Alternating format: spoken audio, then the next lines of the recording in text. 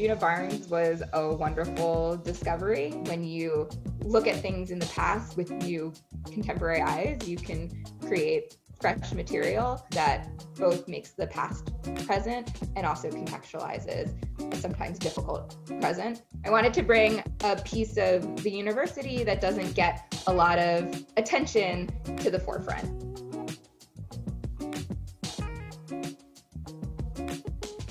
Djuna Barnes was a multi-talented modernist, journalist, a poet, a playwright, a novelist, and she was also a fine artist. Her visual art has been overshadowed by her achievements as a literary artist. This show is very much invested in looking at her visual art, thinking about it, and asking some new questions.